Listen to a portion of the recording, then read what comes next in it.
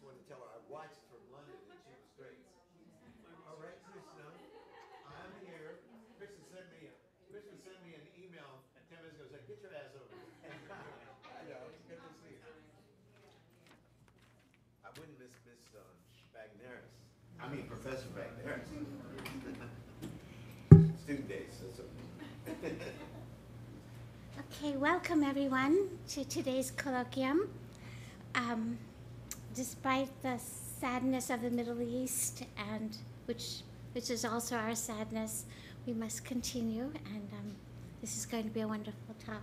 So thank you for coming.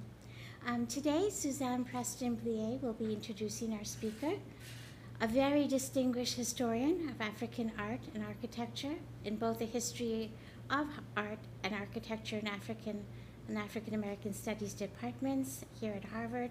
She is the Allen Whitehill Close Professor of Fine Arts and of African and African American Studies. Please welcome Professor Blier.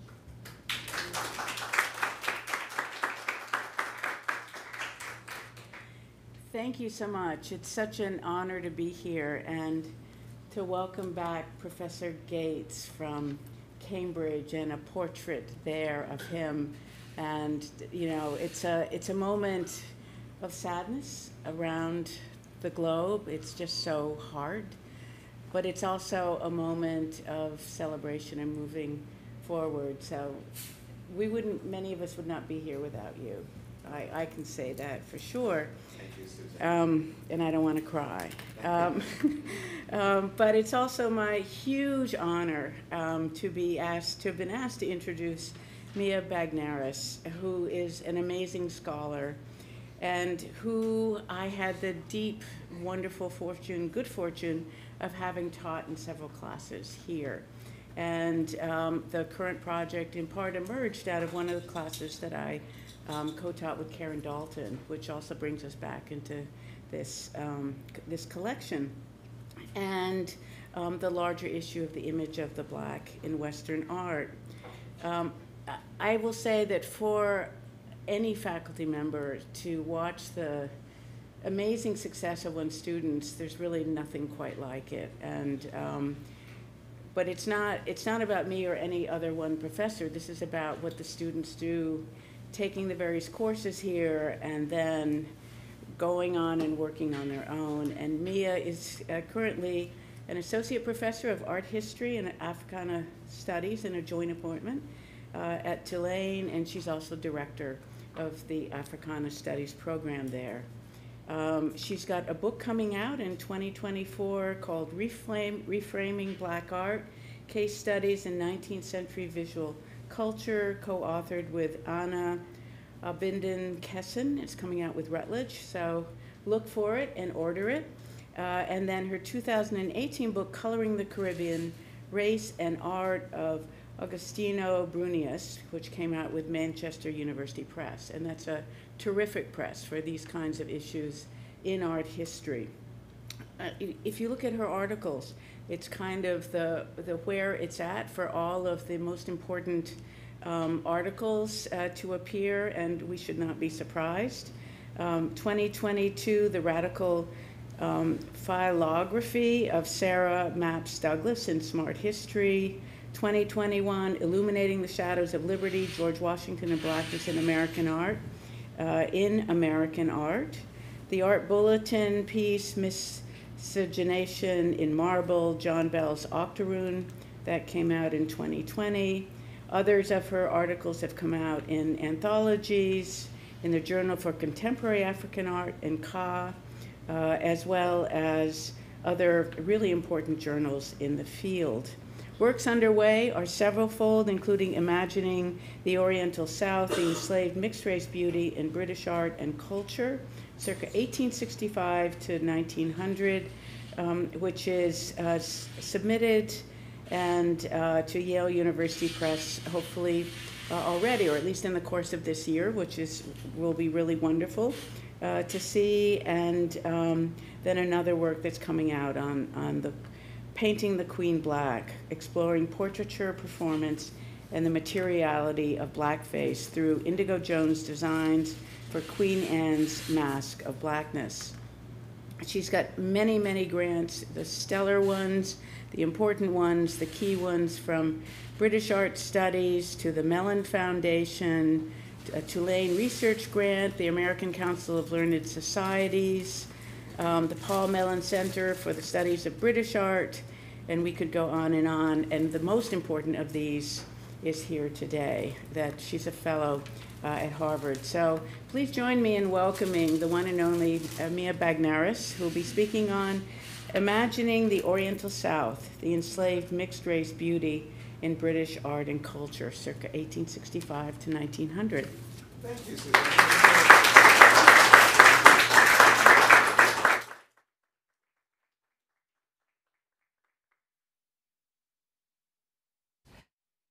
Step. Because I left my charger for my computer, which will die any moment now, in my office. No, I thought it was in my backpack. Britt, did you just hand me my keys back? Yes, it's right there. I can go back up. Because now I realized it's. No, now I realize. You want me to go look? Yeah, it I might mean, be. this is mine, but if Yeah, this will yeah, help. if I can use it. Surely we have charge. Yeah. Yeah, this should work. And that's an Apple? Yeah. Is that Apple? Yeah. Oh my God, we got Apple. Every iteration. I will give it back to you after the talk. I realized I plugged my computer in my office and took it out of my backpack, which Britt went to go get. Where did Britt go? Oh, she left again? That was unnecessary. Now I feel really bad. And of course I came here like 11:20, and the one thing they were like, oh, do you have your charger? And I was like, yeah.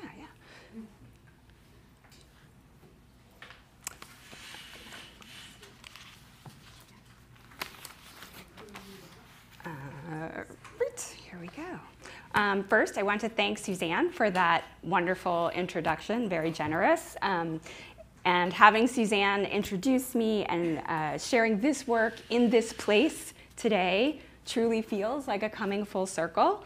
I first encountered the sculpture that anchors this project and upon which I'll be focusing most of my talk as a first semester PhD student who at the time had no inkling that she was an art historian.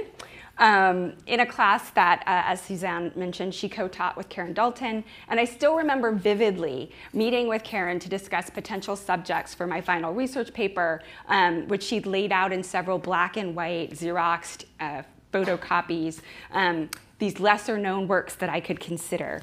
And that is where I first met John Bell's Octoroon. Although Karen advocated pretty strongly that day that I write about Carpeau's allegory of Africa from the Fontaine Observatoire, I hope she'd be proud of the work that I've done on her second choice object.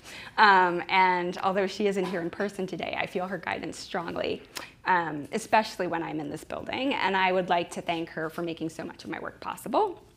Karen might have introduced me to the Octoroon, but it was Suzanne's comment actually on my final paper, which was something along the lines of, brava, I wish I could suggest an appropriate journal for this work, that kept the project alive in the back of my mind for nearly 2 decades.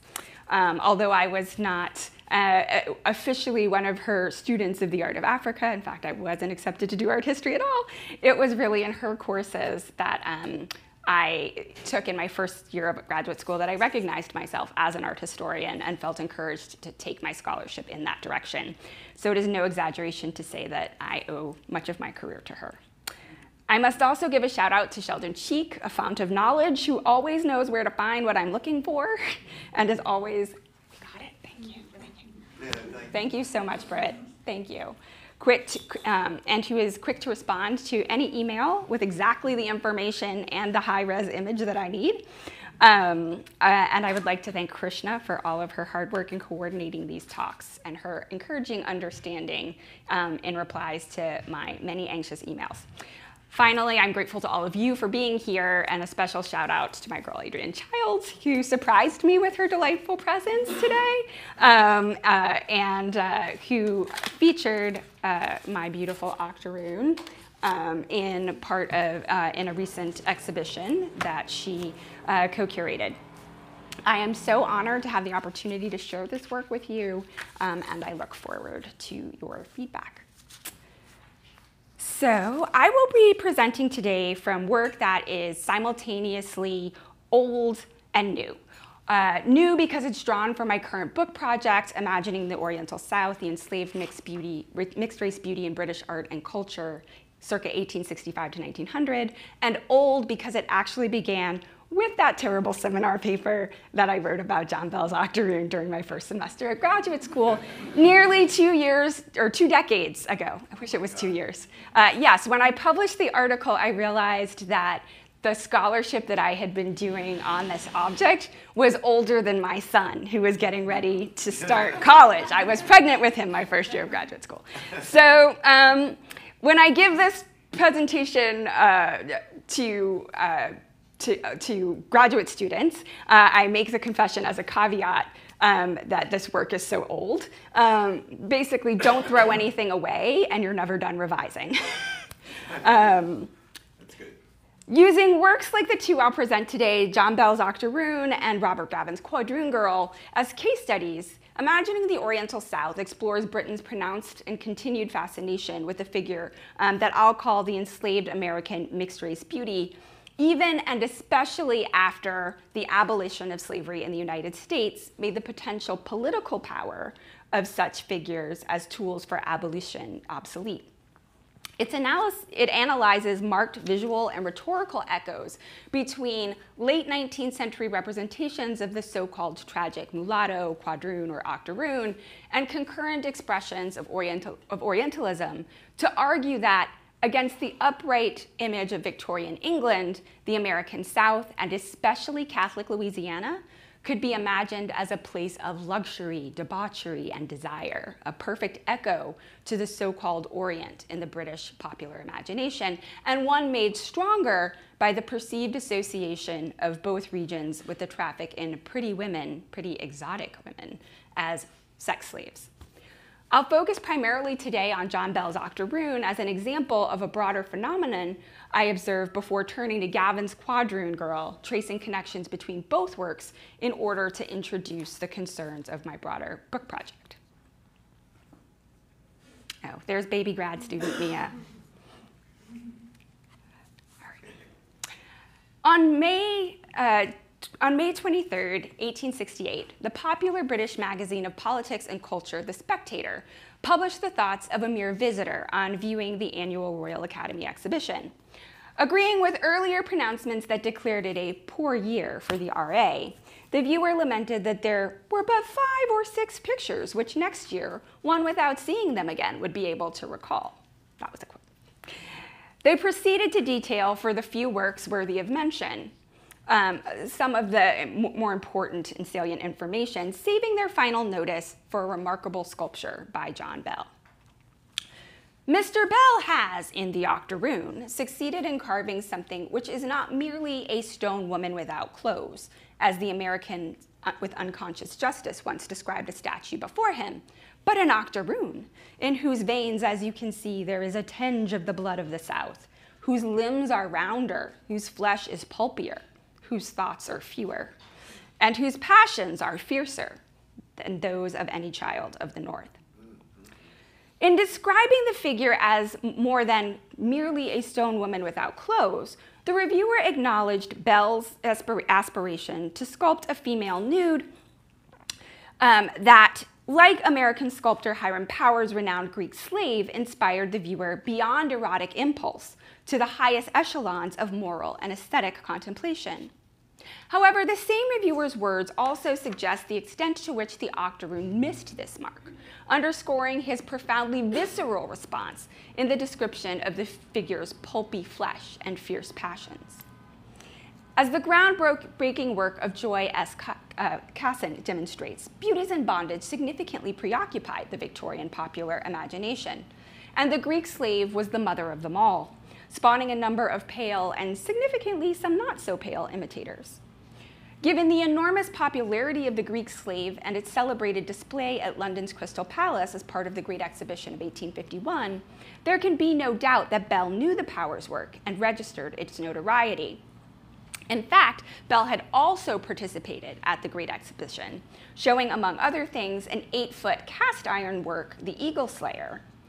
Bell was surely disappointed that this merger of art and technology, the first life-size cast iron sculpture ever made, was eclipsed by the unprecedented fame of Powers' sculpture, as was Bell's own captive beauty, exhibited at the Crystal Palace, a bronze Andromeda, which was later purchased by Queen Victoria for Osborne House and cast in bronze.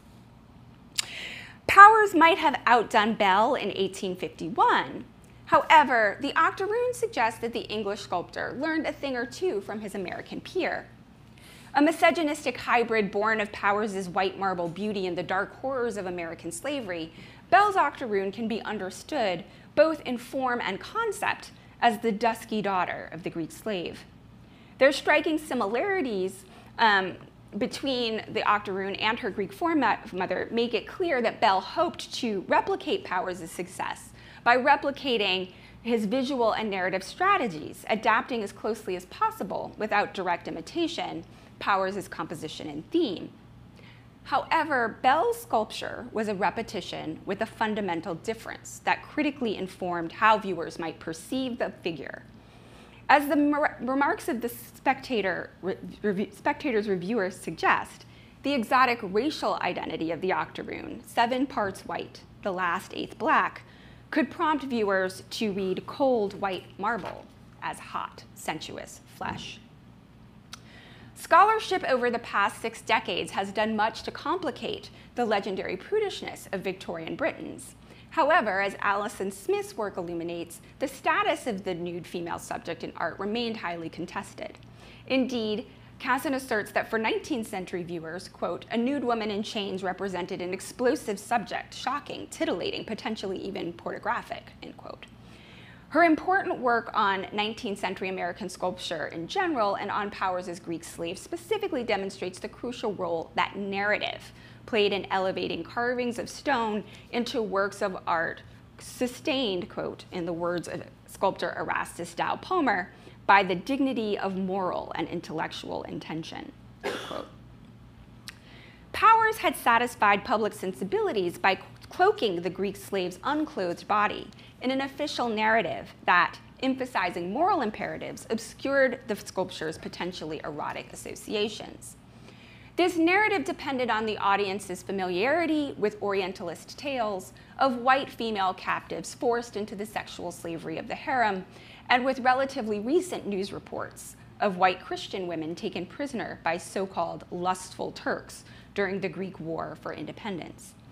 An explanatory pamphlet often accompanied the work on exhibition, reiterating its narrative context and guiding the viewer's interpretation toward a reading that cast the figure as a paragon of virtue rather than an outlet for illicit ogling. However, applying Powers' strategy of narration to the octoroon did not entail a simple task of translation. For in this case, racial difference made all the difference. As Shermaine A. Nelson's work usefully reminds us, quote, any shift in the racial location of any body provokes new readings and meetings for understanding that body. Unlike her Greek antecedent, Bell's mixed-race beauty could not escape popular perceptions that associated her racial designation with sins of the flesh, a fact reinforced by formal deviations. Hold on. Can you give us 30 minutes? We're having a seminar. 3-0? Okay. Wrap it up, 30. I'll do my best with sense of the flesh.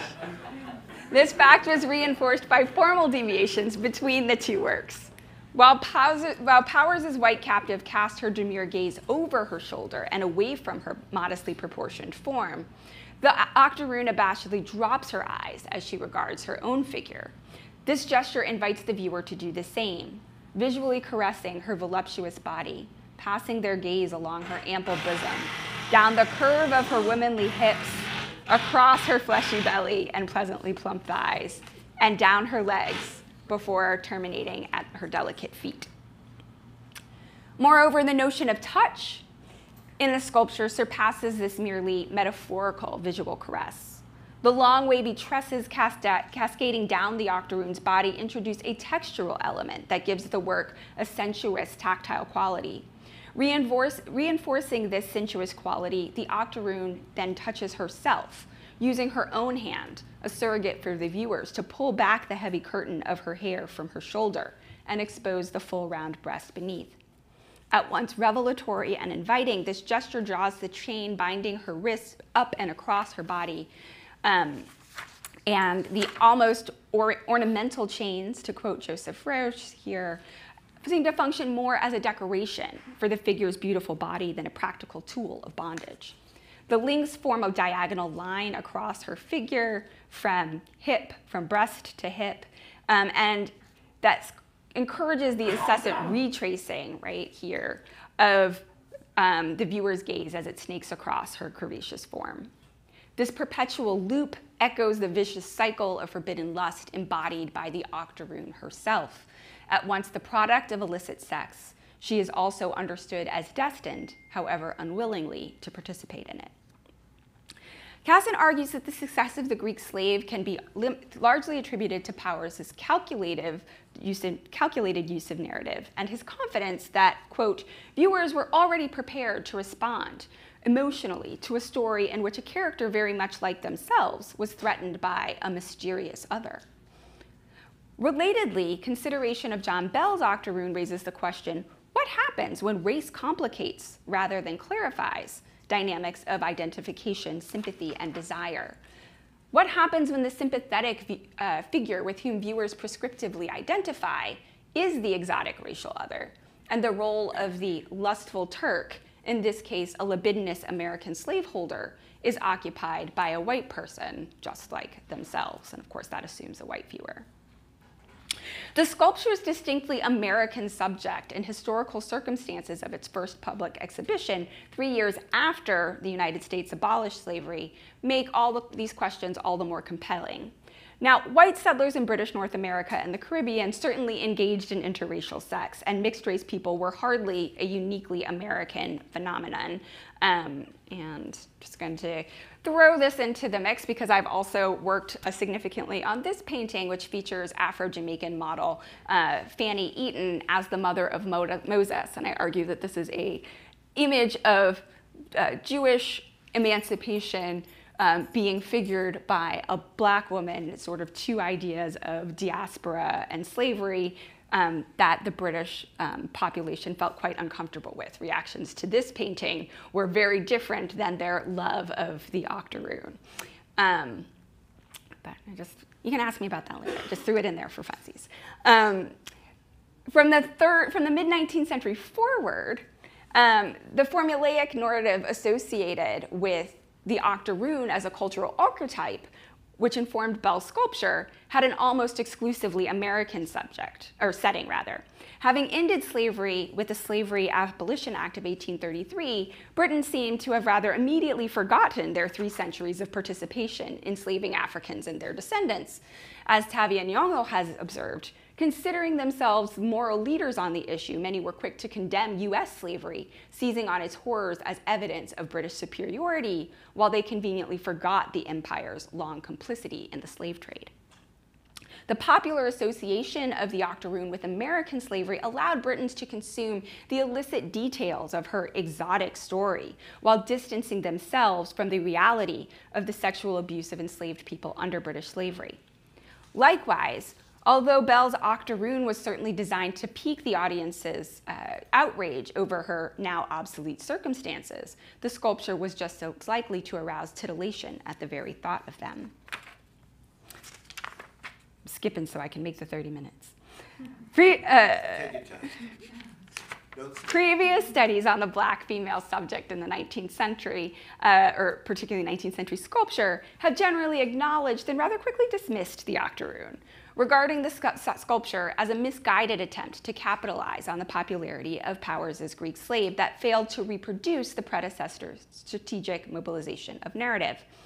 In her study, The Color of Stone, sculpting the black female subject in 19th century America, Nelson suggests that Bell's octoroon lacked, quote, a strong narrative context, which had prepared viewers to accept the Greek slave's nudity. She argues that because female bodies of African descent were understood a priori as sexualized, they generally, quote, did not require elaborate narration to mediate their lack of clothing or sexualized states, end quote. Commenting on Bell's sculpture, Nelson finds that that the identity of the octoroon is unclear, as is that of her enslaver, the circumstances of her enslavement, and even her location. While Nelson's assertion of the perceived innate sexuality of Black female bodies in the Victorian popular imagination is indisputable, and I depend on her theorization quite a lot in my work, I argue that popular narratives about enslaved mixed-race beauties had in fact prepared British audiences to make sense of the octoroon, and in fact amplified the titillating potential of this figure. Bell's sculpture would certainly not have been the British public's first encounter with the so-called tragic octoroon, buttressing Joseph Roach's suggestion that the sculpture, quote, ought to be understood as belonging to the international sensation, end quote, created by such narratives. I contend that Bell's octoroon exemplifies a fattest fascination among Britons with tales of young, beautiful, mixed-race American slave women during the latter half of the 19th century. The popularity of such tales would have prepared Bell's audience to place the figure in a particular narrative context solely on the basis of the title etched into the base. Therefore, the problem of John Bell's octoroon was not that she lacked the protective cloak of narrative akin to her Greek predecessor, but that the octoroon's narrative, rather than shielding her erotic body, inevitably advertised it. And I had to cut this from the talk, but I just want to point out, and I'm happy to answer a ton of questions about it during Q&A.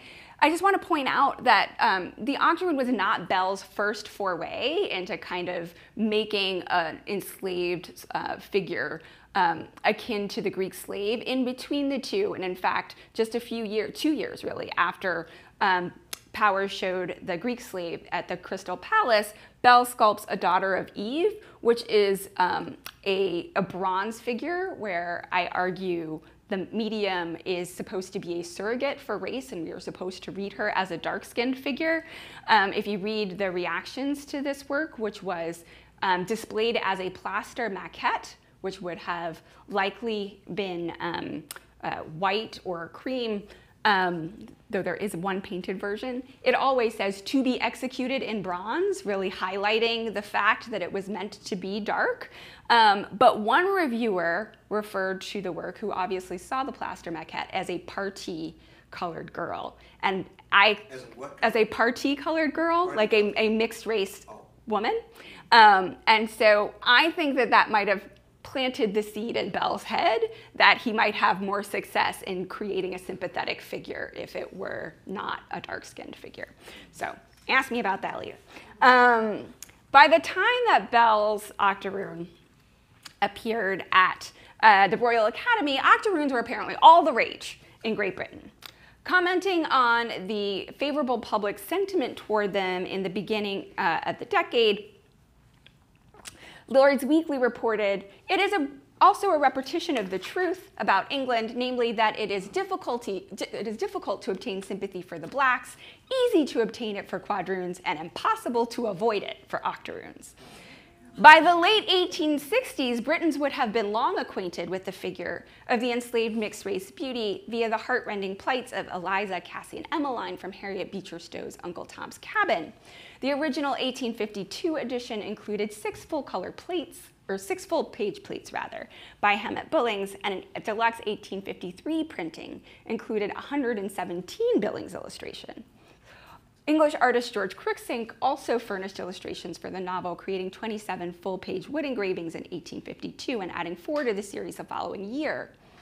Billings and Cruikshank, therefore, familiarized British audiences with melodramatic visual depictions, such as the sympathetic Eliza crossing the frozen Ohio River to freedom with her babe in arms, or the beautiful quadroon Emmeline on the auction block. Hyped as the follow-up to the success of his hit sensation drama, The Colleen Bawn, Dion Boucicault's stage play, The Octoroon, or Life in Louisiana, was the foremost literary production to develop the enslaved mixed-race beauty figure. However, by the time it made its London debut at the Adelphi Theatre in November 1861, English audiences were apparently already well acquainted with the type, as reviewers in the British press repeatedly dismissed the plot as derivative, asserting that the play was, quote, announced as new and original, but its claims to these epithets is certainly dubious, end quote. The plot of Boucicault's play, in fact, followed very closely that of Thomas Mayne Reid's 1856 novel, The Quadroon, a point also noticed by the newspapers. A reviewer for Bristol's Western Daily Press remarked, quote, those who have read Captain Mayne Reid's romantic story of the Quadroon will find several of its principal features, especially the slave auction, closely reproduced in the play of the Octoroon, end quote. This statement suggests, of course, that the reviewer expected that many of the paper's readers had, in fact, read Mayne Reid's novel. Even those of the literate public with the least exposure to so-called high culture could be presumed to be familiar with stories of beautiful mixed-race American slave girls. The Halfpenny Journal, subtitled A Magazine for All Who Can Read, published the first installment of Mary Elizabeth Braddon's serial novel, The Octoroon or The Lily of Louisiana, yes, they all have the same name, just days before the Adelphi's production of Boucicault's similarly titled play opened. This offered Britain's newly literate urban working class their own melodrama of miscegenation and indicated the widespread interest in and accessibility of Octoroon literature. Tales of young, mixed-race American slave women from this period typically featured the lovely, pale-skinned daughter of a benevolent planter, and we know that that didn't really exist, right? No such thing as a benevolent planter, and his enslaved black or mixed-race concubine. The girl is either raised within the household under the impression that her freedom has been secured or reared abroad with no knowledge of her origins. The death of the planter inevitably reveals the enslaved status of the poor girl who now must be sold to satisfy her father's debts. This chain of events thus dooms her romance with a respectable white man and exposes her to the machinations of a scheming rival who wants to procure her only to satisfy his illicit desires. Now that's just like the standard plot. There are many riffs on it. There's like so many octoroons in Louisiana. Really too many different titles to count with so many different riffs. Citing the success of Octoroon tales in popular literature and theater in advance of Boucicault's much-anticipated drama, the Belfast Morning News reported that the very title Octoroon itself constituted a draw for the public. A powerful stimulant had been given to the interest created for the new drama by the fact that the name had already been disseminated through the medium of halfpenny journals and minor theaters. What an attraction the word Octoroon must have had. Significantly, the abolition of slavery in the United States in 1865 did not diminish public interest in the plight of the Octoroon. Princess's Theatre in London revived Boucicault's drama in 1868, the same year that Bell's Octoroon appeared at the Royal Academy, and the play was still drawing an audience 10 years later when it ran at Duke's Theatre. And I should say, even well into almost the turn of the 20th century in the 1890s, in little tiny mill towns in Lancashire, church productions of, it's like the American trio, it's like the White Negro, the Octoroon, and like the Quadroon Girl are being offered up by like temperance theater groups. By this time, Octoroon tales were so ingrained in the public imagination that the press regarded the show at Duke's Theatre as, quote, a rather hackneyed picture of the wrongs of American slavery in the southern states of America before the Emancipation. Belonging, the Graphic reported, to its own class of plantation dramas, which increased sympathy is sought to be awakened by representing the heroine as so nearly a white woman that no subtle art of chemistry could be expected to detect her true origins, end quote. The public's fascination with octoroons meant that Bell, much like Powers, could in fact presume his viewers capable of placing the sculpture in an appropriate narrative context, simply based on the provocative title etched into the sculpture's base. Bell not only counted on the attraction the word must have had, but that the power of this designation carved into the base so that the figure and its narrative could not be separated would transform viewers' understanding of the work before their very eyes. Minus the title Octoroon, the beautiful captive hewn of white marble with idealized, conventionally European features and long flowing hair would most likely have been read as a wanton white woman. With it, she became a tragic figure worthy of the viewer's sympathy. The title Octoroon might have served as a draw for viewers and provided in a single word enough information to construct a narrative context that elucidated the sculpture. However, even as it prompted compassion for the enslaved girl's plight, that narrative, particularly in conjunction with visual cues, emphasized her sinful origins and unthinkable and very imminent fate. Implicit in the sculpture's title, explicit in the figure's pale body, and exaggerated by her rendering in white marble, was a vicious cycle of forbidden lust, of white for black, master for slave, as each successive generation of illicit desire produced a beauty paler and more coveted than the last. Since the development of the female nude as a subject in art, certain rigid codes, for example, the absence of body hair, the strategic covering or editing of genitalia, have governed its representation, distinguishing it as an ideal of perfection altogether different from the banal sort of realness of the merely naked human body. Moreover, Victorian artists and audience privileged white marble as the perfect medium for expressing the idealism of the nude, a fact that cannot be divorced from the relationship between physical whiteness and Western ideals of female beauty. Making this connection plain, art critic James Jackson Jarves remarked in 1855, quote, "Female loveliness is the most fascinating type of humanity. In it, we have the highest development of both color," so female loveliness must be inherently connected to whiteness, "and form as united in beauty." For him and the culture that he represented, whiteness and feminine beauty were inextricably linked. A multivalent signifier, the whiteness of marble in ideal sculpture might convey a number of ideas and meanings. Associated with the abstraction of ideas and the purity of form, it confirmed ideal sculpture as high art and solidified the genre's relationship to the highest morality. As Michael Hatt notes, quote, "Whiteness served as a moral index, the color of purity, permitting the representation of ideal flesh, not in the least in the nude, but setting clear lines, or rather limits to erotic force," end quote. Indeed, some neoclassical critics and sculptors extolled the beauty and power of white marble to such an extent that Nelson characterizes its use as, quote, "a conscious ideological choice." White marble served a regulatory function, transforming the biological body into a work of art with moral merit. Hatt rightly contends that the condemnation of colored sculptures, that is, tinted or painted works, typically associated with the Victorian period, exemplified by John Gibson's notorious tinted or painted Venus, has been overstated. He argues, indeed, that Gibson's work more often, quote, "incited debate and doubt rather than outright condemnation," end quote. However, the fact that colored marble sculptures could ignite even debate, let alone outright moral or condemnation, indicates the association of color with marble sculpture was a still contentious enterprise with implications for the octoroon. Reproducing the natural flesh tones of white skin and the animation of human flesh, colored sculptures, might evoke real female bodies and the sexuality associated with them, rather than the lofty ideals to which neoclassical sculptures ostensibly aspired.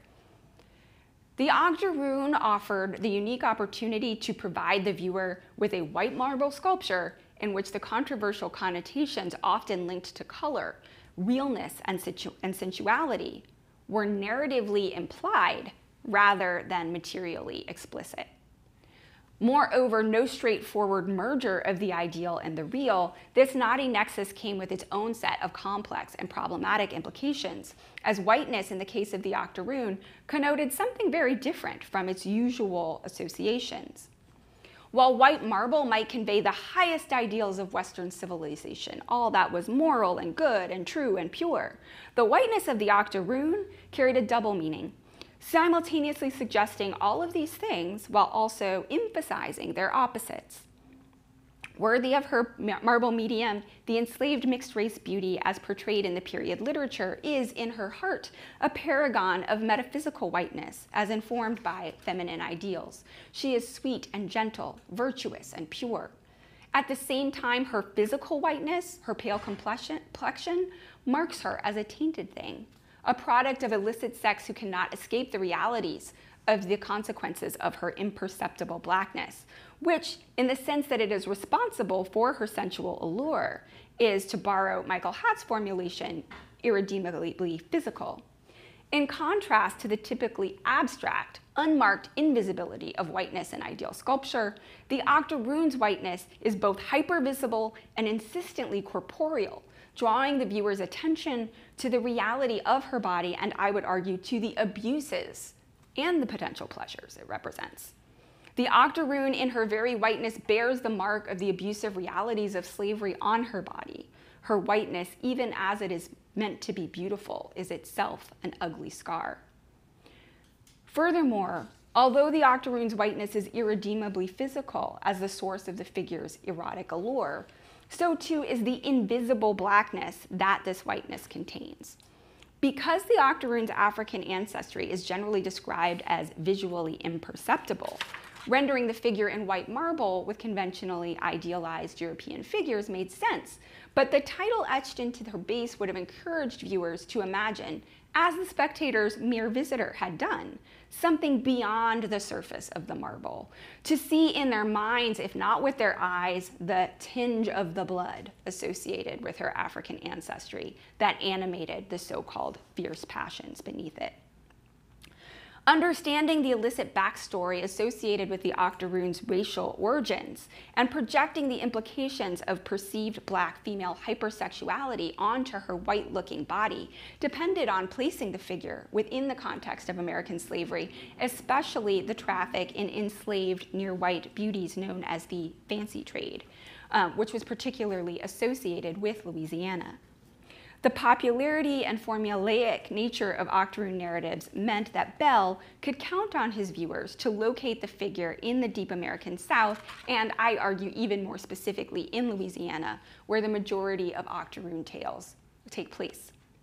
The Louisiana setting constituted such a hallmark of the genre that it is explicitly named in the subtitles of a number of literary treatments. For example, Reed's The Quadroon, or Lover's Adventures in Louisiana, Boucicault's The Octoroon, or Life in Louisiana, Braden's The Octoroon, The Lily of Louisiana, and D.W. Dunn's Cora, or The Octoroon Slave of Louisiana. Moreover, Bell, like Powers, used visual clues to connect this sculpture to its supporting narrative and its exotic southern location. While the support on which the Greek slave rests her hands is adorned with a locket and a cross to signify the captive's Christian faith in the home and family from which she has been torn, the fingers of the octoroon graze a draped column ornamented with a bunch of flowers.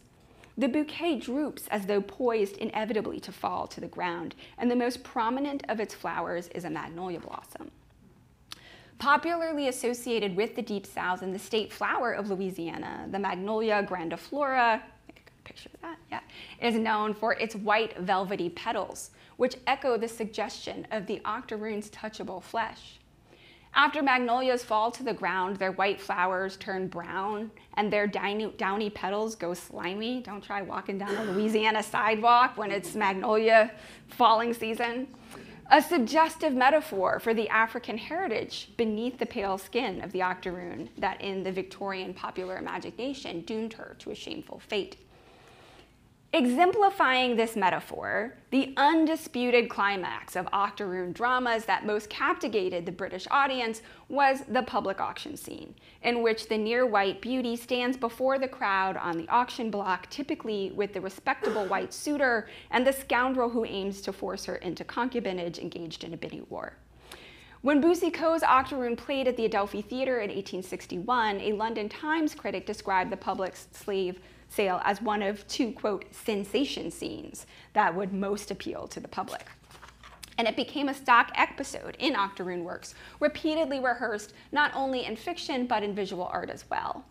In addition to being featured in reviews and advertisement for Boucicault's play and in illustrated literary treatments of the Octoroon, the auction scene also caught the attention of painters.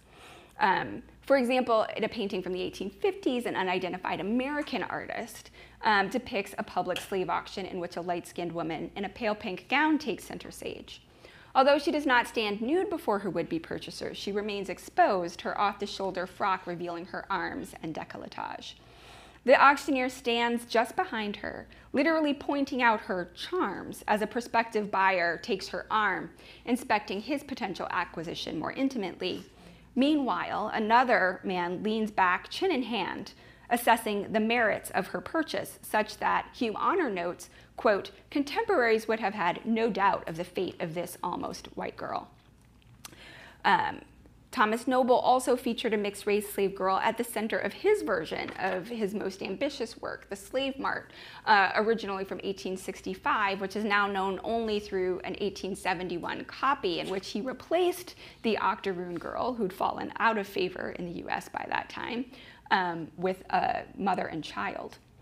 The work included more than 75 figures, but nearly all of the critics made special mention of the, as she's called in one review, the parti-colored girl. In the center, on a raised platform, is portrayed a young girl, an octoroon, we should say, who is made to look so innocent and modest, with such beautiful eyes, so meekly cast down, as to call forth sympathy for her fate. The critics' descriptions indicate how precisely Noble had managed to translate the hallmarks of the Octoroon genre from literature to paint, adhering to a model maintained by Boucicault, Braddon, and others that cast the figure as a sympathetic victim of her situation, a respectable girl whose virtue is imperiled by her circumstances. These texts also suggest that, like the prescribed storyline that characterized the genre, the beauty of the Octoroon followed a template that artists, including Bell, used to make their works legible to the public. Indeed, Octoroon represented such an established physical type that Braddon's literary rendering of the slave sale of the Octoroon character Cora could just as easily have been the gallery text for Bell's sculpture. Her face was whiter than marble. Her large dark eyes were shrouded beneath their drooping lids, fringed with long and silking lashes. Her rich wealth of raven hair had been loosened by the rude hands of the overseer and fell in heavy masses below her waist. The Octoroon's haunting dark eyes, shaded by long lashes, were always downcast, simultaneously signaling her modesty and her shame. But the figure's long, wavy hair was perhaps her most essential physical characteristic. Rarely could a mixed-race beauty be mentioned without reference to this cascading mass, with special emphasis on its length and texture, implicating her as the product of multiple generations of interracial sex. The long flowing tresses of Bell's Octoroon are perhaps the most striking deviation from the Greek slave, contrasting sharply with the neatly contained chignon of Powers's model and underscoring the imperiled virtue of the Octoroon girl. Considering that the public auction scene was a characteristic feature of Octoroon literature, and indeed one of the most popular hallmarks of the genre, viewers almost certainly understood Bell's Octoroon to be standing before them as though on the auction block, herself a white flower about to be plucked and destined, just like the magnolia blossom at her side, to fall.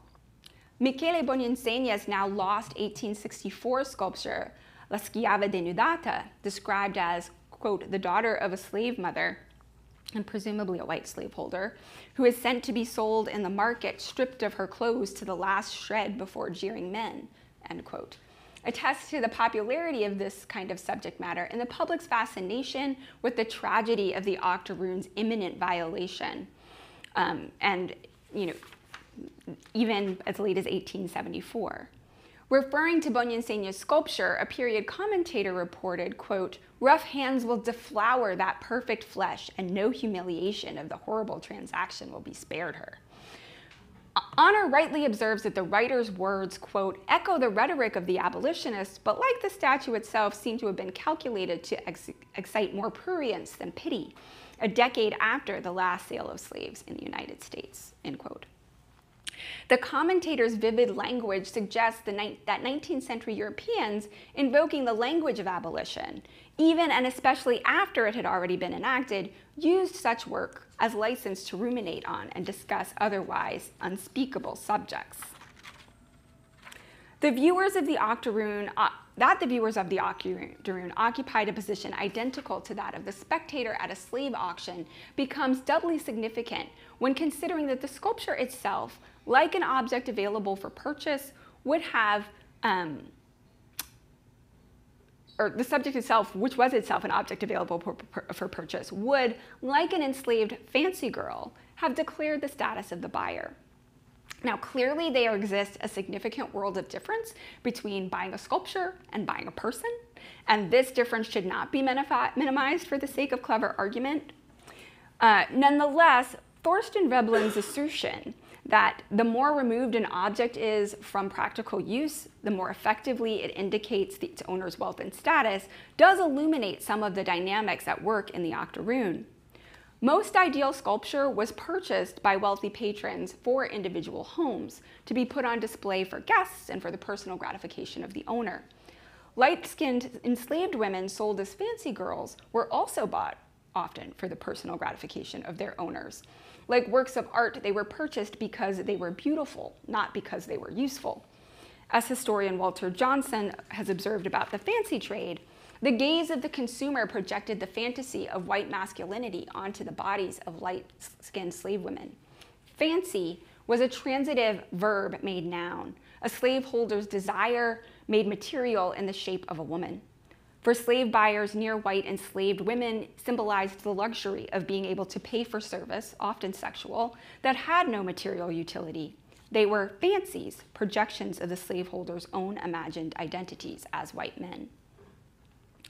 Now, buying the work of a fashionable sculptor like Bell was not within the reach of most Britons in 1868. However, Bell, along with ceramics manufacturer Minton's Limited, solved this problem and was able to offer middle-class buyers who could not afford a full-size sculpture the luxury of looking by authorizing the mass production of an 8-inch miniature of the octoroon. And I'm sorry that David is not here today, though he has heard versions of this talk before, because he owns one.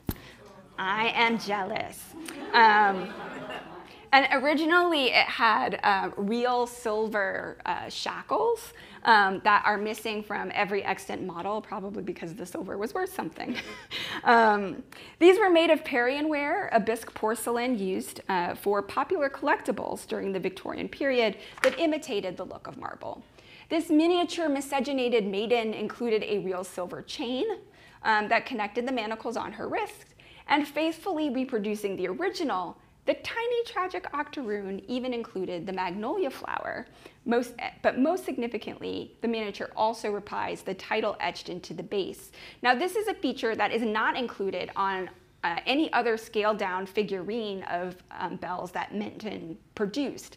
But it is one that ensured that the statuette's narrative always accompanied her figure and that she could be understood in this narrative context. With the Minton's miniature octoroon, middle-class Victorian viewers could invite this pale beauty into their parlors where they might freely gaze upon her, even handle her, and imagine her dreadful lot. From the privacy of their own chintz-upholstered armchairs, they were at liberty to conjure a mental image of the octoroon's rough hands loosening her raven tresses, to witness, perhaps at his insistence, her own hand pulling these locks back to reveal her breasts, and to indulge in their own fantasies of her body, all under the protective guise of their no longer useful moral outrage.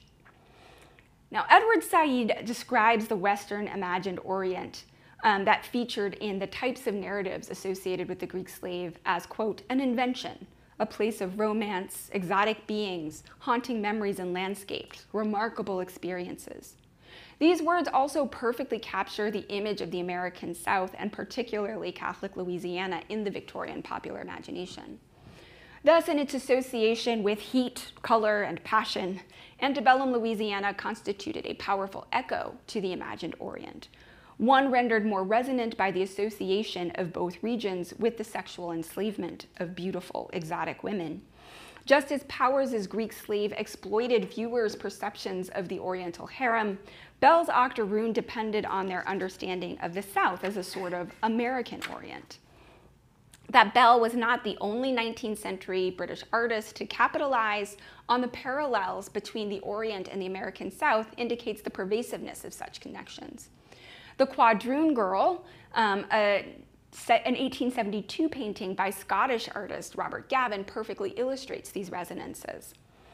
In contrast to Bell, whose knowledge of this subject was derived solely from literary and journalistic accounts, Gavin toured the United States after the Civil War and visited Louisiana around 1868. Apparently becoming enamored with the exotic racial types he encountered there, he completed a number of studies of Black and mixed-race subjects.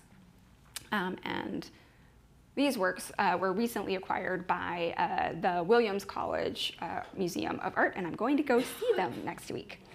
Later, the painter traveled throughout North Africa and made a name for himself as a painter of Moorish subjects. The striking similarities between New Orleans' Flower Girl and Moorish Maiden's First Love reinforce the connections that I'm attempting to draw out here. In general, British Orientalists preferred less salacious scenes, depicting the harem, for example, as a woman-centered domestic space rather than focusing on public sales of harem girls like their French counterparts. Gavin's treatment of North African subjects generally corresponds to these kind of less racy themes that characterize British Orientalism. For example, while he certainly means for the viewer to find the dark-skinned girl in the Moorish Maiden's First Love attractive, she's fully dressed, and the painting is not defined by its erotic overtones.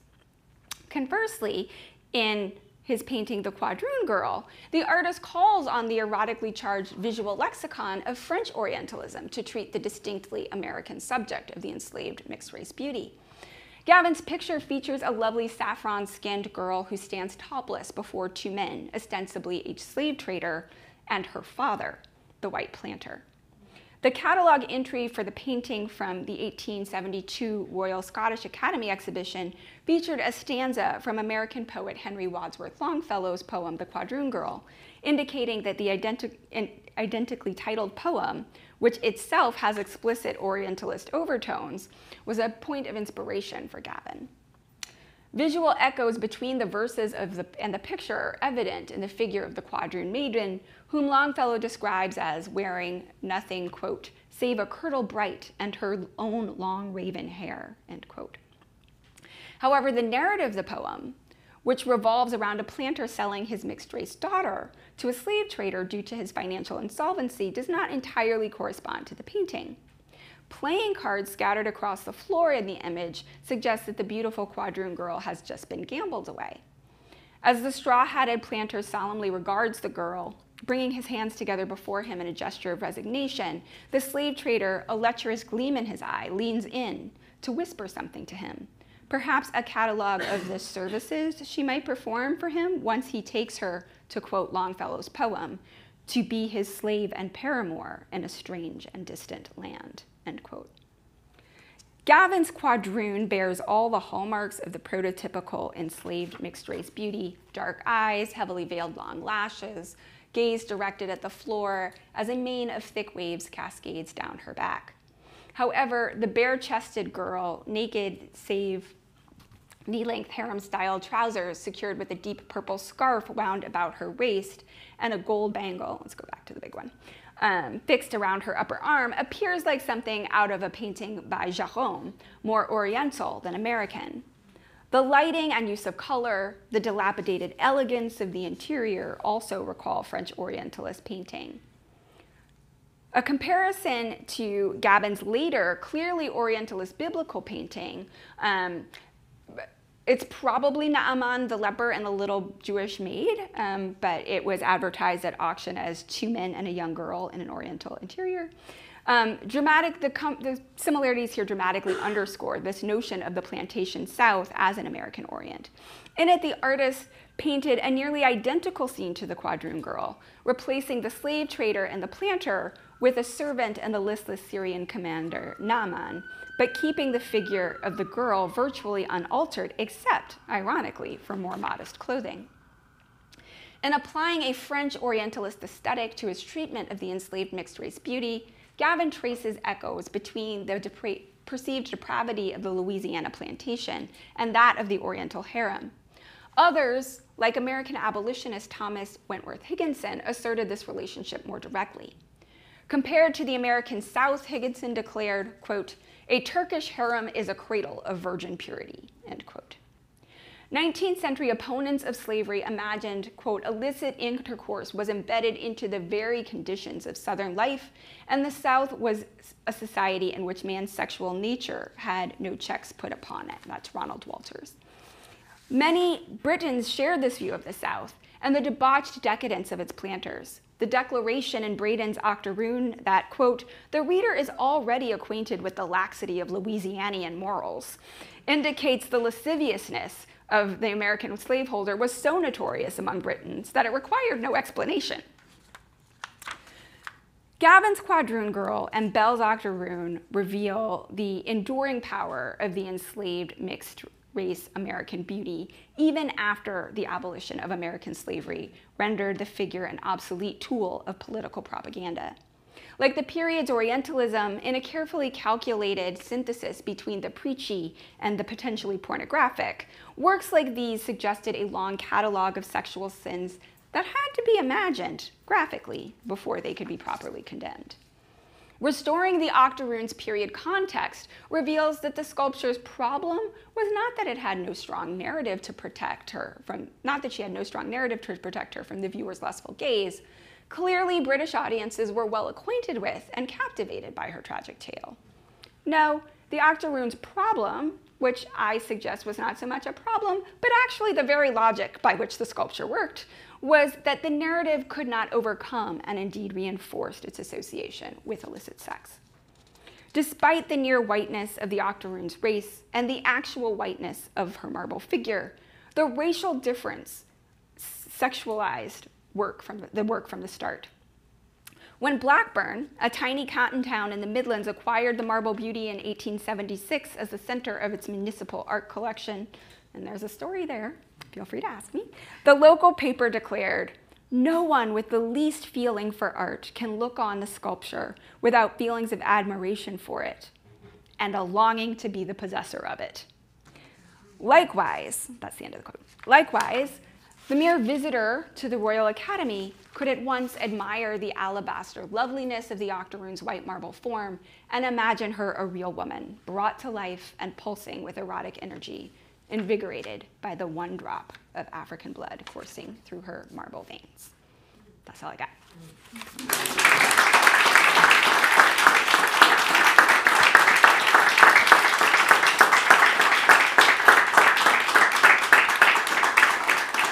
Ask me about that one too. About which one? It is ostensibly a bronze version of the Octoroon, but not. When did this genre end? Never. I don't think it really ends. I think that what I am tracing is the way in which the cultural work that this figure does,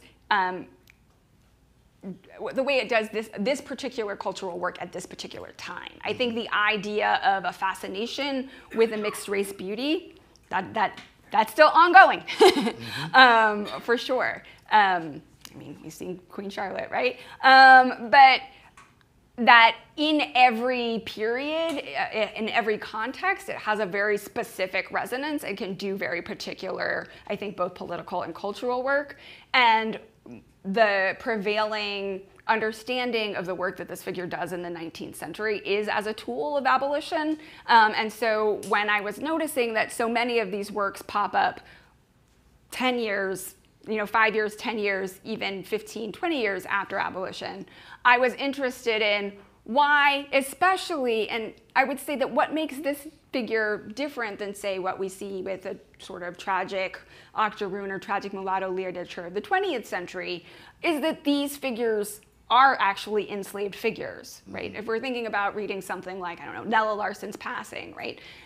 Those characters are free. They're living in their time. I'm interested in why Britons are excited to not bring that figure into, the 1870s and present a mixed race woman from the 1870s. Why are they still interested in presenting this figure as tragically enslaved on a Louisiana plantation? How do you define an octoroon, Professor? How do I define an octoroon? Yeah. What is an octoroon?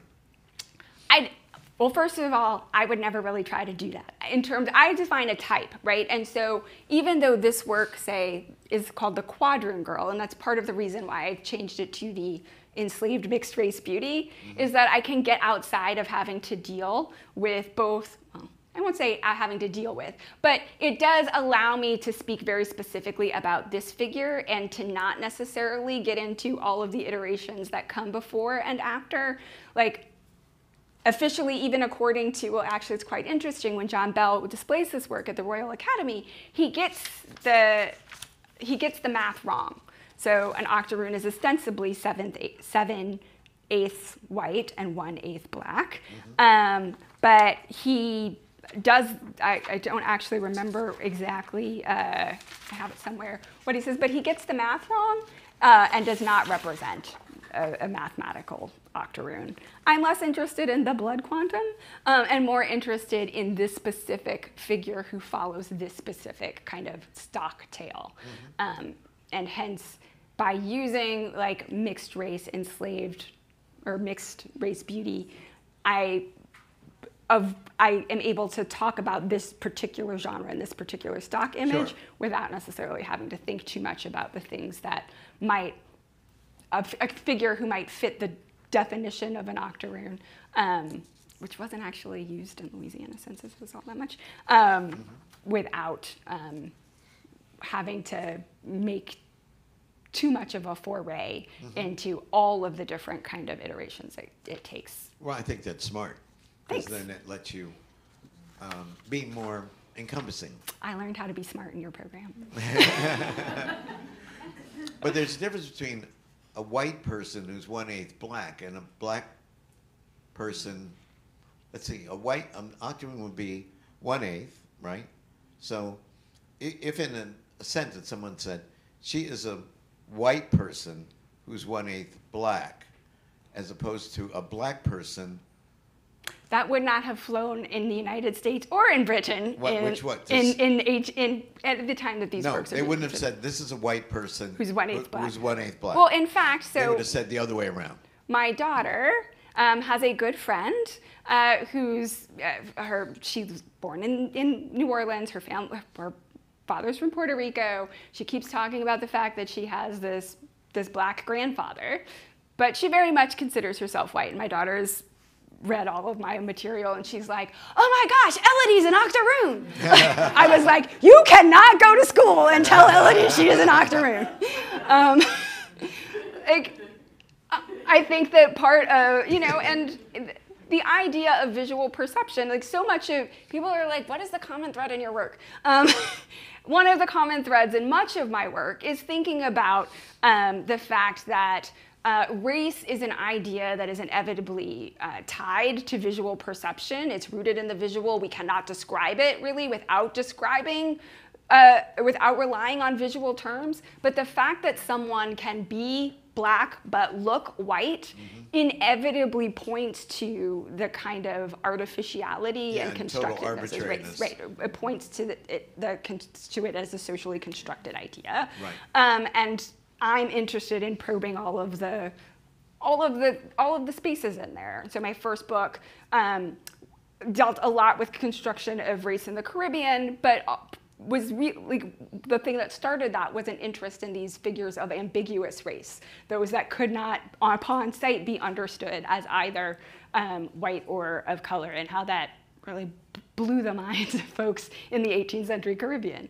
And I think that the reason why the octoroon can do the work that she does, as I was trying to point out in the section where I was really thinking about medium, is because she carries all of the visual connotations that are associated with white beauty. And to some extent, actually, like in the literature, the octoroon character is always imagined as more beautiful than the sort of her white nemesis.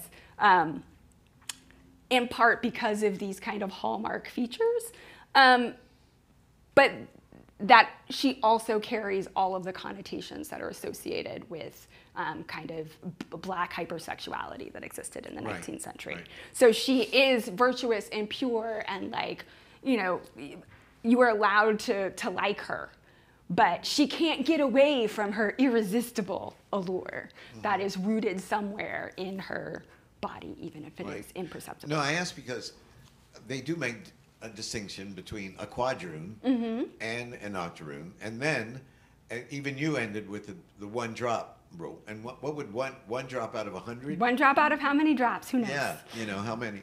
And then when you look at modern, contemporary genetics, the average African American is 24% European, right? So what the hell kind of is that a quadroon? Is that a You know what I mean? It's weird. I refused to get the test done. My poor sister had it done. It blew her mind. She knew, like, it's the sort of thing where you know something factually, you know, like based on what you know of your family's history. But it's different to see it on paper. She was like, I am practically a mulatto. I was like, how is this a surprise to you? Well, if you change your mind upstairs, I have a limitless supply. I'm good. I'm good. I'm black. Final thing. Could you go back to Moses' wife? So this is yes, it is actually the mother and the sister of Moses. Oh, I thought it was. So, though you are right, there is actually a 17th century Dutch painter, Jordaens, who does an image of Moses and his Cushite wife, Zipporah. Yeah, his second wife. I just want everybody to know right. that Moses' second wife was a black woman. She was from the kingdom of Cush. Well, there is a lot of argument, actually, as to whether or not it's the second wife or the same wife. Oh, really? Yes. Oh, okay. You want to talk Bible and Talmud? I'm with you there. I'll have a long conversation with you. No, I'm happy. I would prefer it to be his first wife. But there's no controversy about what the kingdom of Cush was. The kingdom of Cush was a kingdom of black people. It's Nubia, Cush, Nubia, between Khartoum and what is now the Aswan Dam.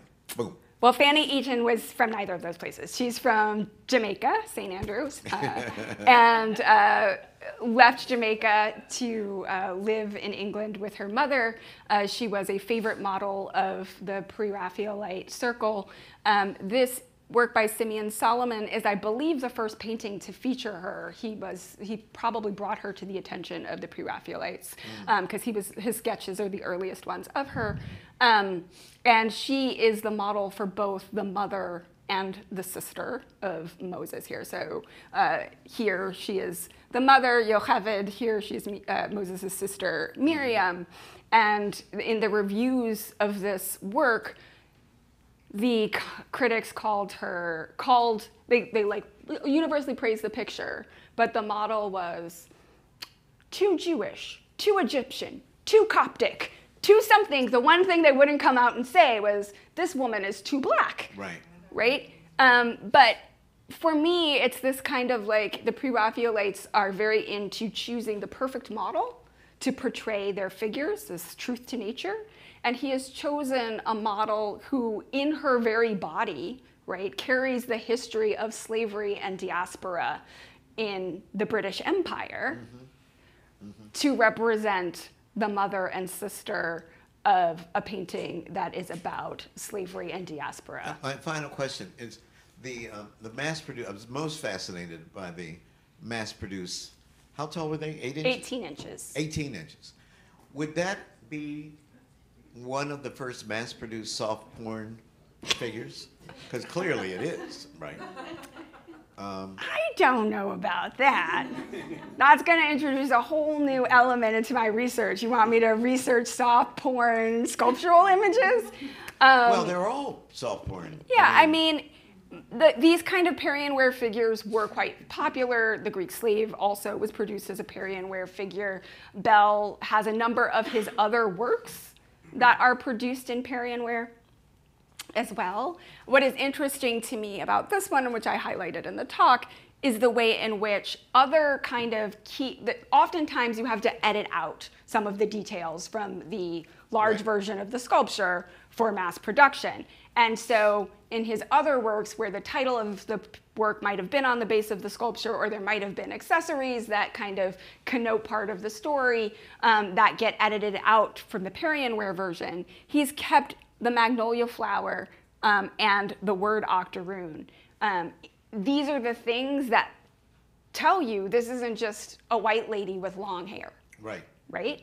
And the reason why I find this work so interesting, so I'm sorry for the terrible image, I don't know where to get a better one of it. I pulled it off the web from an auction catalog. It was auctioned off at Sotheby's, I think in maybe Christie's, in around 2009. And it was advertised as the octoroon. Now I'm gonna argue that this is not the octoroon,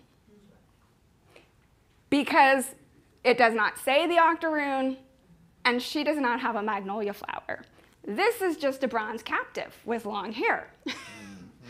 And so Bell often repeated the same figure or slightly tweaked a figure, but thinking about what produces context to a figure tells the viewer how to encounter and how to read it. Was there anybody producing figures of white women from Russia, say, or white women from France, contemporary white women? I mean, what occurred to me from your excellent presentation is that, okay, here's the goal, to represent the white female body. So how can they do it legitimately, quote unquote? Well, we can do an ancient, a Greek woman, boom, boom, that's gone, or the exotic other. But could they represent a white woman, you know, from France or England or the United States in sculpture at that time? I'm guessing no, but... Sheldon? My guess would be not really. And in fact, they couldn't even really do a dark-skinned black woman. So one of the things that in other versions, parts of this talk, or in the extended chapter in the book, I talk about is the kind of real failure of A Daughter of Eve, even though it is a beautiful sculpture, because it was not possible to represent a dark-skinned black woman as a true nude, as in completely uncovered. Notice she's draped. And I go way back to my extra slides. That is very much part of a tradition. We go all the way back to 1801 with the voyage of the Sable Venus. We have what my students, so I gave my students an assignment to do a visual analysis of this. Do not look at anything, only use your eyeballs. They all describe those little panties as an embroidered girdle, and I was like, y'all looked up stuff on the web. But wait, she's wearing she's wearing something to cover her nether regions, right? And, you know, Alice Walker famously remarked upon Judy Chicago's dinner party, right? Everybody else gets a creatively imagined vagina, but to imagine that black women have vaginas is going too far. So you don't really get true nudes of even dark-skinned women of African descent before the 20th century. To sculpt a contemporary white woman as a true nude, I think would definitely have caused a stir. That's why we're going through all of these different kind of sideways. But I don't think that necessarily, I don't think that the object that any of these artists had on their mind, either explicitly or even subconsciously, was, I'm gonna make something titillating. It was just that, like, I'm going to sculpt an octoroon. It's got to be titillating, right? There's no way to get outside of titillation when we're talking about the octoroon in the late 19th century. Or Greek slaves. Or the Greek slave. Good, thank you. It's great. I don't think we should follow up on that discussion with any other questions. It was just so fabulous. I am curious at the Crystal Palace and other fairs, if one is not seeing in the sculpture gardens other white women, that would be one area to look at as well. But I wanted to also really commend you on bringing the issue of Orientalism to the Americas, because I hadn't seen it done before, and there's something about the Americas that's so kind of exceptionalism, and I think that that's just wonderfully grounded in the same way that somebody recently brought American colonialism to discussions about the American West, which is, you know, a key piece of this. And wondering at the same time, you're focusing on the British, the French might be equally interesting to explore from that same vantage point. But I also have a question on a kind of later date thing, which is, by the 1920s and 30s, we have in eugenics in play here and elsewhere, just hardcore eugenics internationally and locally, which is taking this whole subject and turning it on its head and saying that the subjects of interracial marriage are in many ways deformed and you know, of less intelligence and all the rest of it. And I'm wondering, you know, is there a moment of that transition, which is such a horrible one, and how that, was there a kind of sense that the emphasis on the beauty and on the importance and on the reality of interrace sexual encounter, if not marriage, is something somehow all of a sudden we have to cut off entirely? And just wondering, going forward, and I'm not sure that I can imagine any real arts around eugenics, except in Cambridge, we all of a sudden discovered that the Vikings were here, and there's monuments to that presence, which is kind of saying it in a different way. Well, I mean,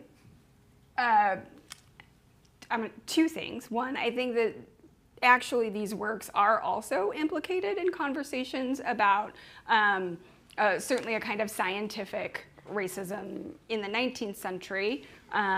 Elsewhere, I've talked about how part of the reason for the failure of A Daughter of Eve, which was a work that in its title signs the idea of monogenesis, right? That we're all descendants of Adam and Eve and fought contemporary scientific debates about polygenesis that were visualized, for example, in this work, The Types of Mankind and Knott and Glidden. But it was impossible. For me, it's about, because thinking aesthetically, there was a way in which blackness and beauty were impossible for the Victorian mind to bring together. This is a quote about this work from the Manchester Guardian, where I talk about how the critic goes through a kind of rhetorical gymnastics to not call the woman beautiful, right? Young and drooping in spirit, yet with raised head and eyes, uplifted in mutely eloquent appeal to heaven stands this poor daughter of Eve, a true Negro, as her woolly hair and genuine African contour reveal. But though her race is inevitably stamped on her features, the reality is sufficiently idealized to make even those despised characteristics interesting and touching, even in their unloveliness, right? Nor must we be misunderstood so far as to have it supposed that because there is an ideality and elevation about the figure, it is necessarily fanciful and unlike the reality. It is full of truth, right? Nothing has been sacrificed to beauty. Nature has been faithfully rendered, and the result is a fine work of art. Here, the critic basically calls Bell some kind of alchemist. You have turned this ugly woman into a beautiful piece of sculpture. And I think that the octoroon ends up being kind of like a way to get around that, to try to get around that problem. To get to your question about kind of what happens later, We do have somebody like Archibald Motley Jr. In the late 20s up through the very beginning of the 30s, doing his scientific portraits. I don't have those in this talk, but there's like Mulatress with a Dutch landscape, or Mulatress with figurine in a Dutch landscape, and then most famously 2 versions of the Octoroon, right? He gives his works, maybe it's worth kind of seeing if I can get online to show it. He gives his works titles like the Octoroon and the Quadroon, and those come around the same time as, I feel like I'm in class where I don't put something in the PowerPoint and then I like look it up on Google Images. Right, like works like this one, right? This is his Quadroon Girl, which appeared as the cover of one of the editions of Nella Larsen's Passing, actually. And this is the image, actually, that Motley makes of his white wife, Edith. You can see them side by side kind of right here. They're very similar. So even then, you have artists kind of challenging, I think, through art, the kind of differences in the construction of race. And Motley did, though he said some very problematic things, did consider himself a race man who was trying to use his work in the interest of science and, well, I probably shouldn't have done that because now I have no more images, in the interest of science and the people. Hello, Professor. Thank you so much for your presentation and so generous on bringing so much information. So I think my questions are very connected to what has already been discussed. The first is if the Octoroon is part of a larger project, meaning you already showed us the Daughter of Eve, but if he had, I wonder if he had a series of the Quadroon, the Octoroon, the Indigenous, the White, just because he's branded, he has branded the sculptor. So I imagine where are the others is my first question, so if there's others. And how important was race or miscegenation in overall his work? And what were, if you know, what were his thoughts about eugenics and some kind of ethnic cleansing or this kind of politics that were taking place in the second half of the 19th century? Yes, that is a great question. Bell is no kind of a, I think that it's just like only working with one port, so I'm gonna let it charge for a second and I'll switch it back. Bell was definitely no sort of John Brown with a chisel. He was a committed abolitionist, but the works, The Daughter of Eve and The Octoroon, are the only works that he's known to have done that engage with the idea of race or slavery directly. So there's no mulatto or quadroon version. And you know, he's really not interested in real people, I think, in either of these works. His Octoroon is very much, I would argue, rooted in a kind of stock character, this kind of figure that I've described, known through the literature, rather than any kind of real person. And I think that's where a work like Solomon's Mother of Moses, which features a real Afro-Jamaican woman living in Britain at the time, gets a kind of criticism that the Octoroon sculpture doesn't. Bell is probably most famously known for sculpting the America group for the Albert Memorial. He was a fashionable sculptor who did all kinds of just kind of like literary, biblical, and portraiture kind of work that was popular during the day. So other than these two works, not like a huge political motivation. He does sculpt another work that becomes known as the Abyssinian sleeve, that becomes a Perrier-Ware miniature as well, which takes on like the idea of Ethiopia and piracy was going on there at the time. And so there are a couple of other figures in his that might be described as ethnic, but in terms of having a kind of scientific project in like making a spectrum of race. That was not on his agenda.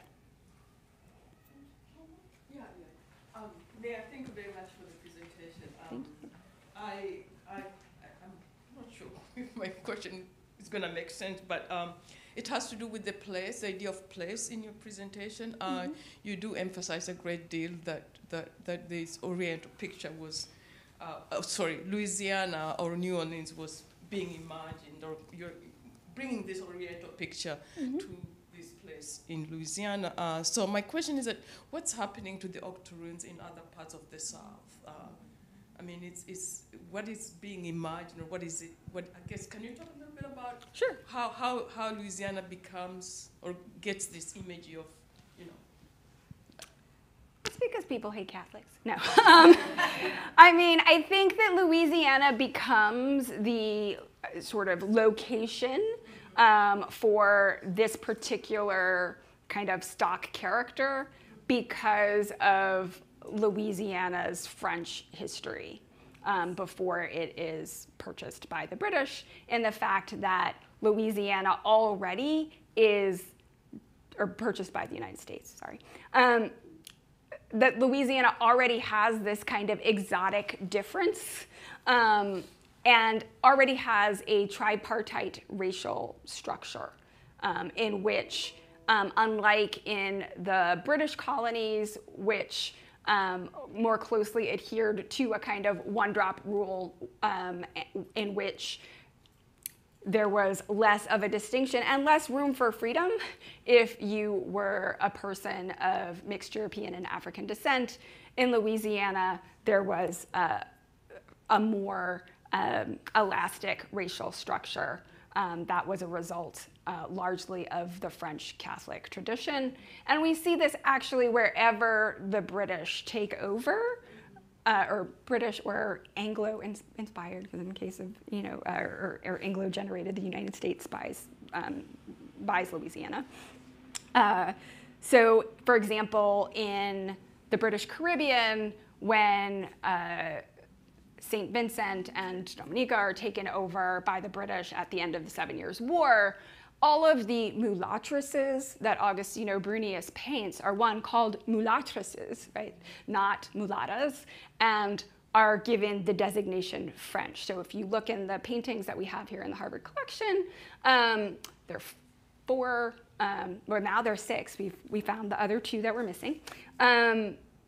It is French mulattresses purchasing fruit from a Negro woman. Negro woman and mulattresses bathing. So it's always like this emphasis on using the French version of the word, oftentimes doubling down on that by adding French as a modifier, as a way of, I think, creating a distance. Like, we didn't do that. We had nothing to do with those mulattresses, even though it is a white face that is peeping. I'm thinking of a painting that I wrote about before, Mulattresses and Negro Women Bathing, where there is a white kind of peeping Tom in the trees. It is clearly made for a British patron. Like, the Brits are not above watching the French mulattresses. They just don't want to take any responsibility for making any of their own, right? So that is where I think that in terms of the kind of perception of this figure, it is rooted in Louisiana. That, of course, doesn't mean that there are not mixed-race people across the South. Just in the literature, in the artwork, it becomes kind of focused on a particular location. What are the 3 categories? Black, white, and of color. Of color. Okay, really quick. Thanks, Mia, so much. Just 2 things. It's interesting about why after, after abolition, is this so, this theme just continuing to rise? And I think about post-Reconstruction imagery in the United States and the nostalgia for the Old South. And I wonder, is there sort of a nostalgia going on with the sort of the interest in this mulattre's figure? Nostalgia. Yeah, well, nostalgia for these themes, continuing in England. But so that's one thing. But also, thank you for your work is so influential in the exhibition that I did in England. And 2 of these works were there. The octoroon, we got her, and we got the the Greek slave, and you've written about this, but I want you to talk about the difference in the marble, like the actual piece of marble that the octoroon is made of. It's dappled. It's got all of these quote unquote flaws. It's a lot of dark spots throughout. And there's a sort of I guess something we could look back on now and talk about, that issue. And then the Greek slave is pristine white piece of marble. It gleams and it shines. I mean, when you're in the room with these things, it's astonishing. So, talk about that. Yeah, hopefully in a second. The slide will pop back on the screen. There we go. So you can see the striations here in the marble across the octoroon's back, and they're also across her thighs. So there is nothing that I've discovered so far that has Belle's particular kind of opinion. Obviously, sculptors source their marble from different places, and we're not. You don't always know what you're going to get when you start like chipping into something. So we don't know whether or not it was intentional that Belle chooses a piece of marble that is less than pristine. We do know that it was remarked upon when Blackburn goes to buy the sculpture. They borrowed it at first for the opening of their municipal museum and art gallery. And with the promise that they would purchase it, Belle leaves it there for some extra time. And then he's like, yo, like I need my sculpture back if you're not gonna buy it. Somebody gets all of their panties in a wad and raises a subscription through the newspaper to raise the money to buy the work, because it is that important that it be the center of their municipal art collection. And somewhere in the files, there was like, well, we should get some kind of reduction in price because, it's not pure marble. And then a later file in the Blackburn Museum and Art Gallery, later kind of in the curatorial file, there's actually some gallery text that they wrote about kind of the what a kind of ironic the kind of irony of getting a reduction in price for a less than pure, the use of less than pure marble in a sculpture that in some ways was about like racial impurity. So it is certainly a provocative feature of the work. I try to stay on the side of offering it again as a provocative speculation, or like a tantalizing thing to think about, since we can't know what Belle really meant with it. Certainly, I think that it was not, obviously wasn't seen as a detriment. Didn't start over, right? Yeah, I have to go to a meeting, but it was fabulous. Thank you, thank you. It's great. Will you take 2 more quick questions? Sure. Yes. May I ask you a provocative philosophical question? As you know, the concept of Orientalism had a specific political project, as Edward Said used it. It was meant to problematize our understanding of the beautiful, an aesthetic standard, as a relationship between the global South and the global North.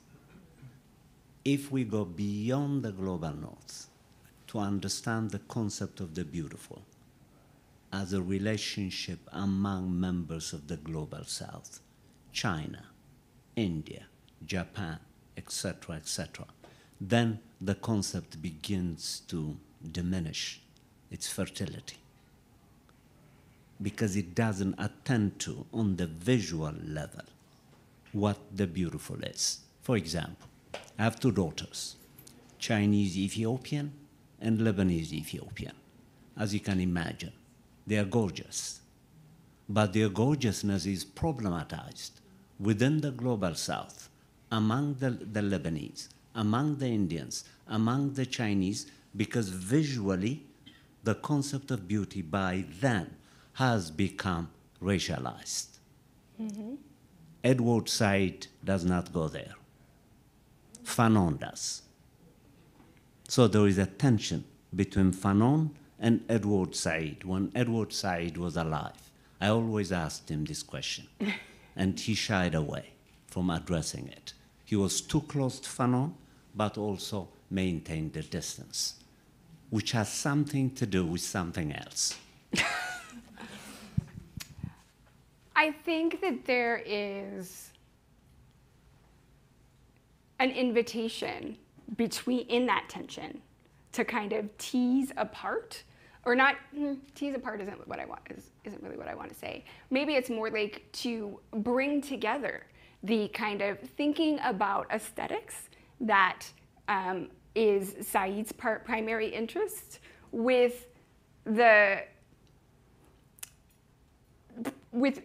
introduce the problematics of race into that aesthetic conversation in a way that, as you say, he might have been afraid to go. And I think a project like this allows for that, in the sense that it is thinking about all of the things that Said observed about the aestheticization of the Orient and about producing a particular kind of beauty for the Western gaze, and thinking about, again, not really applying it to real people, but applying it to the perception of race and beauty in a specific location. I think that where there's also possibility there for this work to have more than just significance at the level of the object or the aesthetic is in thinking about how these ideas influence the way that the bodies of mixed race women are read for real every day on the street.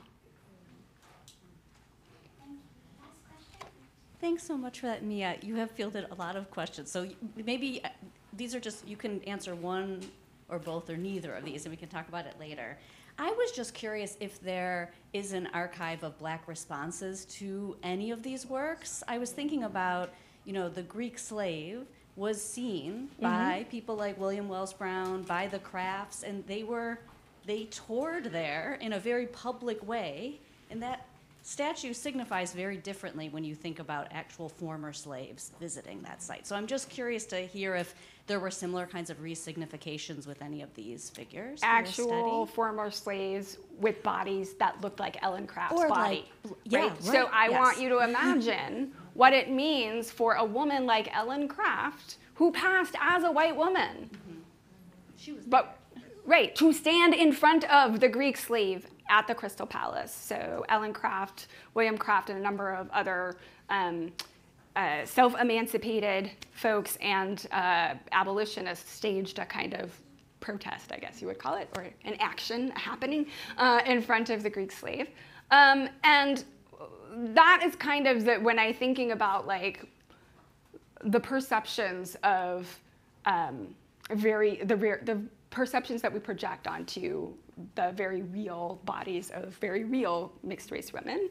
Ellen Craft, when she had herself photographed, not as passing as her husband's master, but when she was dolled up in feminine gear, was very, as many women were, many women of Africa at the time, was very careful to be prim and proper and covered. And she's got the bonnet and the high-necked dress, and is the picture of kind of Victorian prim and properness, which is quite a contrast to a work like the Octoroon, in part because she is dispelling the kind of hypersexuality that is projected onto bodies like hers, right? So in a way, I think of Ellen Craft's self-presentation, even in the way that she often kind of let William Craft do the talking when they were publicly, when they presented themselves publicly, as a kind of Black response to this kind of phenomenon. If we're talking about specifically like Black object responses, from the 19th century, not really that I've found. I think that the few 19th century women artists of African descent that we know of in the United States were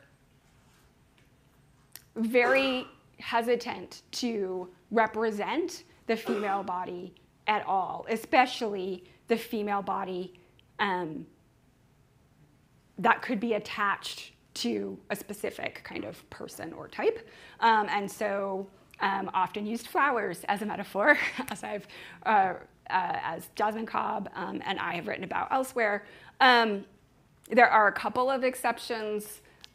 Sarah Fortin has a pencil drawing of a kneeling enslaved woman in a friendship journal, which I argue is quite different than the kind of standard "Am I Not a Woman" and a sister icon. That also, I think, participates not necessarily in this conversation about a white-looking body of African descent, but certainly participates in a conversation about how we are invited to look at the bodies of enslaved women. She, in that work, which I call a remix, pairs that image with selected, very carefully selected stanzas of white abolitionist poets' poetry. And instead of, for example, the first stanza, which is "To the daughters of the Pilgrim Squires," which would obviously be addressed to white women, chooses a different stanza which starts with the word "look" and actually gives her reader, viewer, something to look at because she attaches a drawing of a woman there and then takes the reader, viewer through a kind of understanding of what they are looking at in a way that I would say participates in a kind of resistance by a Black woman. Thank you. We'll let you rest now.